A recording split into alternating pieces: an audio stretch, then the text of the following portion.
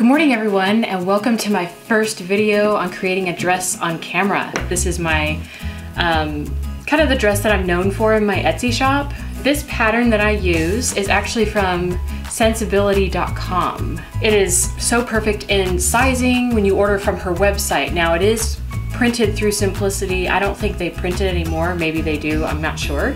But through Simplicity, you definitely have to fidget with sizing. I'm gonna be starting with her pattern and just kind of changing it up a bit. So this is the lining, here's the sari, and then I plan on putting cording in there. I do want structure in the neckline. I try and make it so that I gather it in the middle more here. I'm gonna reshape the neckline. I'm gonna bring it a little bit lower. So yeah, I'll show you how I do that. All right, so what I'm gonna do is I'm just gonna retrace this onto some tissue paper so that I can start from scratch again. And I might get some pins, put a couple in, you don't need to pin it to death. Just going to retrace the outside really quick.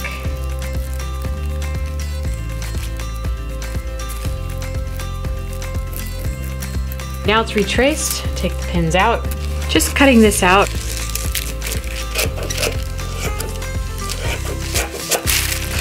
I have my new piece cut out. Now we can just start from scratch. Instead of using this one that I use for all my dresses in the shop, I'm gonna go ahead and just use this one to chop up the neckline and reshape it the way I want. And that way I don't have to worry about trying to refine the shape that I had before. It's always good to have record of the different shapes that you have so you can go and revert back to them. So now this is my mannequin. We're gonna do a 34-inch bust. Now that I have the right size, I'm gonna put this on right here. I'll take a pen, and how I usually do this is I'll draw where I want to cut it out. And remember, you have to account for a seam allowance. I'll probably widen the neck up here, just make it wider, because the Regency era does have a lot more wider necklines, and I'm going for more of that look.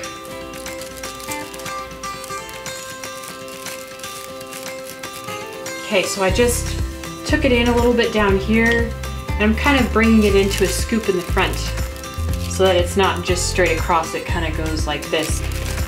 Now you can see I changed the piece up and I cut it out, and now that it's there, it's a lot lower, so it has more of that Regency ball gown look. Not that it didn't before, but this is just a different style.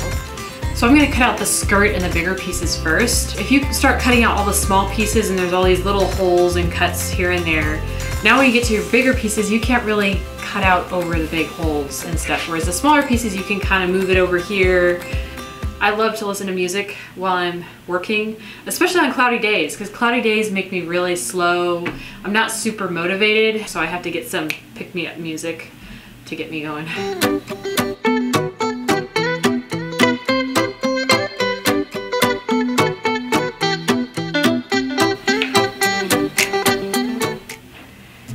Alright, so here's the deal. We have the skirt cut out, and now we're ready to cut out the bodice. So what I'm gonna do is, this is the overlay fabric, the sari is the overlay fabric of the front piece itself. So just the front piece. I'm gonna cut 2 linings and 1 of this sari fabric that's the overlay. And the reason why I'm gonna do that is because I'm gonna obviously have the lining, and then this is gonna be the outside fabric, but I'm gonna need something, a fabric to give stability to the back of this fabric. So that is what the second piece of this is. So there's 3 pieces all together. And I'll show you how that works. Here, I'm gonna measure, I'm gonna do a decent amount because I kind of want a lot of gathers in here. So I'm gonna do about 5 inches on the fold here. I'm only doing this to the sari piece. And then I'm gonna cut it out right here.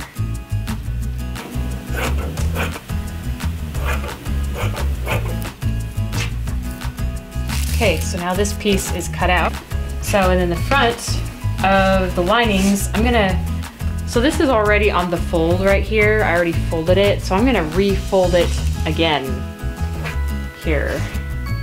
I'm just gonna cut this one normal on the fold. So by the time I cut both of these out, there's gonna be 2 lining pieces there.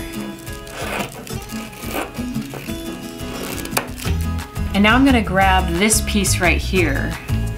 So we have this long It's really wide in the front. I'm just gonna put running stitches all the way down here, just kind of approximately. Yeah, but I wanna make sure the running stitches start and stop at the same side. So I think I'm gonna say, I kind of want my stitches to be even with the corner of this, maybe a little bit out. So I'm gonna put a pin right here.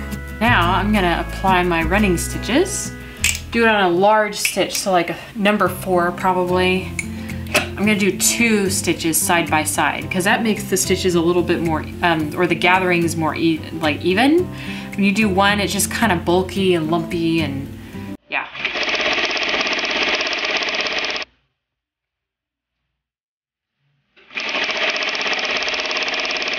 All right, so this is what it looks like when the running stitches are finished. I'm gonna wanna take one of these regular cotton pieces, and I'm just gonna lay this on top. And I'm basically gonna gather it to fit the underpiece here.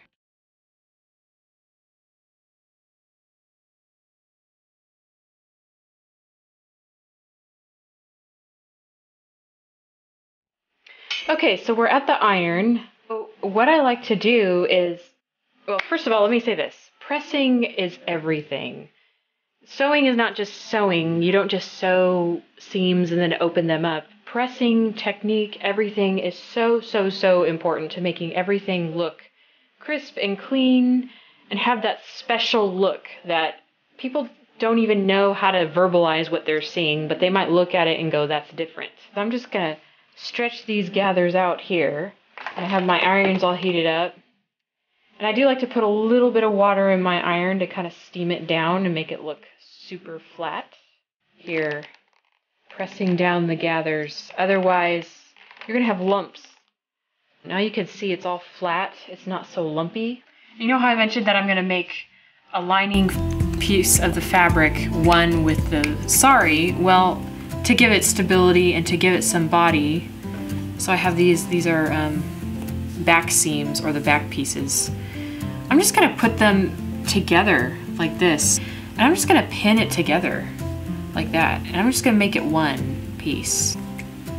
All right, I'm gonna go and stitch them together.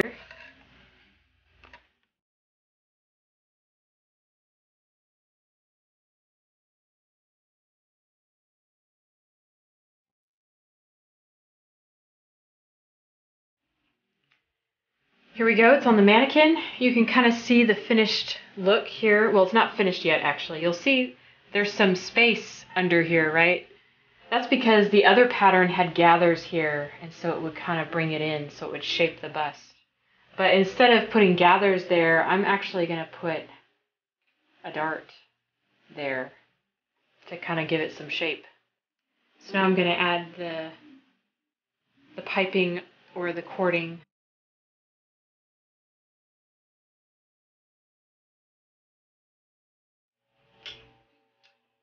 And here I've added the cording, and it's ready for the sleeves. As you can see, I've made the sleeves, and here I've added the trim. So I'm going to go ahead and stitch those together, the trim onto the sleeves, and then the sleeves are ready to go on the dress. Just pinning the armholes in place so that they don't shift as I pin the sleeves to the bodice.